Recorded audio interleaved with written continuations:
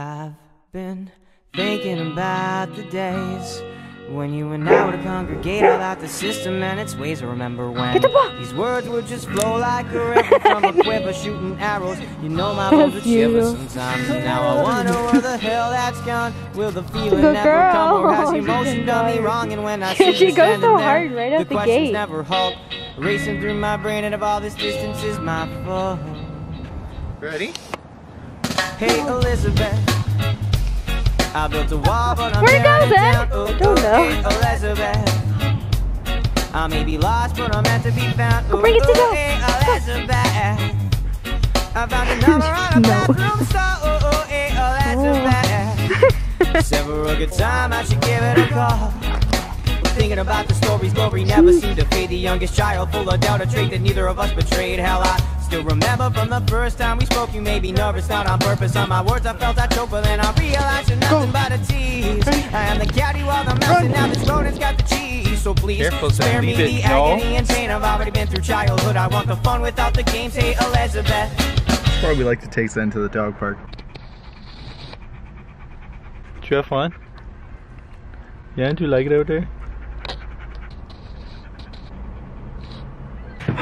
The van project continues. Today's a pretty special day. Usually I'm working alone in here, but it's always great when I get some company. Tina, she's doing some decor shopping and ideas for the van because we're getting close to the decorating part, which is pretty exciting. And then we got little Sandy here. She's just on lookout. She's just being a guard dog. It's dope, cute. The forecast today is ice. All right, Tina's about to cut our mattress here. Be careful. Don't fuck it up. So we bought this memory foam mattress off Amazon. The plan is to cut it to shape for our benches. Look at my girl.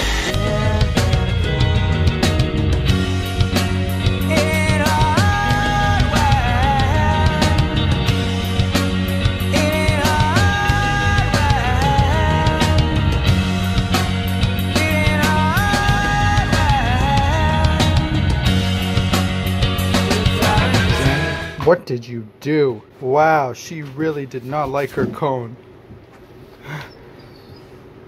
Okay, I'm gonna address why I haven't been posting for like the past month.